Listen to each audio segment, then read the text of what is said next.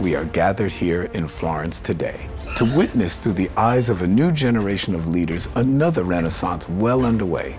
It's all too easy to wax philosophical about social justice. I've done it for years. The important thing is just to start making that impact with whatever resources you have at your disposal. The old, unsustainable systems are broken and urgently need to be transformed. No one wants to live fighting. We just want to live.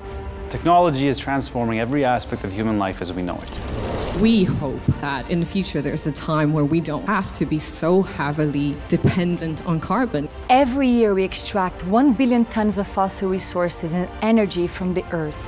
Don't start tomorrow, don't start next week, just start now. Scientists, and particularly people who are young, have the power to make a difference. We are family.